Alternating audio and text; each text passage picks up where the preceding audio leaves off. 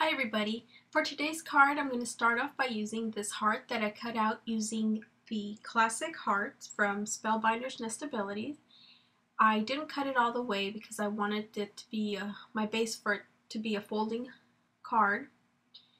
I'm adding adhesive because I'm going to place it to the heart that I cut out using the Quick Cuts Nesting Eyelet Hearts.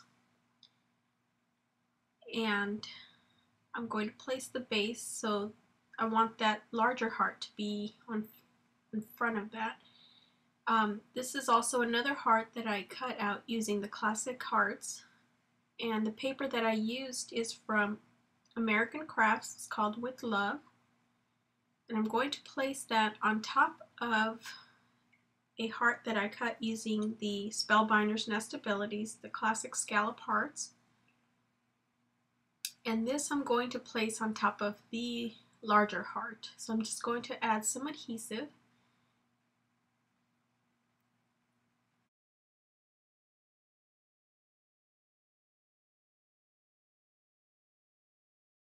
After placing my heart on here, I'm going to now place the image that I colored using Copics.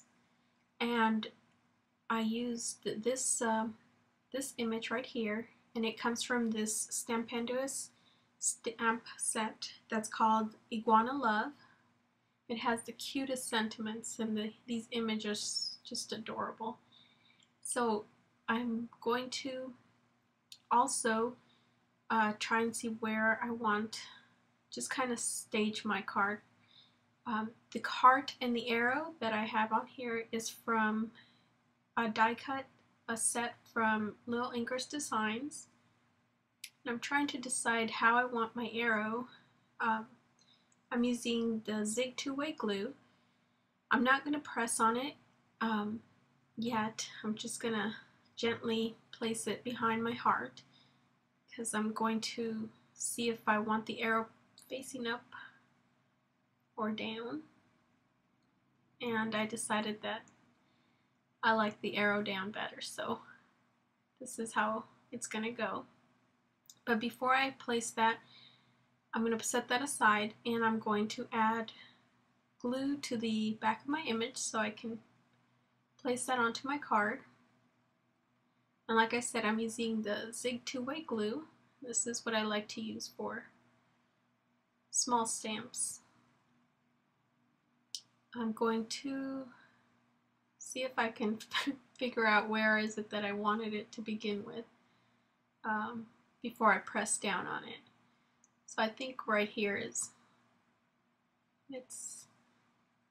where I wanted it. I'll press down, and I'm going to use Stampin' Up! The dimensionals to place the sentiment onto the card. I figured because it had a red arrow and it's going to go against red paper, I wanted it to stand out a little bit more. The sentiment on here is also from the same stamp set. I'm not sure if I mentioned that. So I'm going to see where it is I want it on here. And right there looks good. So I'm going to leave it right there. Now I'm going to start with the inside. The inside's pretty simple. All I did is just cut a smaller heart using the Spellbinder's Nestability Classic Hearts. And the sentiment that I'm going to use is also from the same stamp set.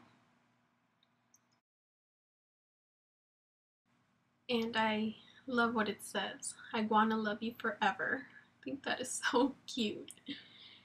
So I'm just going to go ahead and place some adhesive and place it in the inside of my card. And it went pretty quick since I had everything all cut out already. So this pretty much sums up my card. I hope you liked it, and thank you again for watching.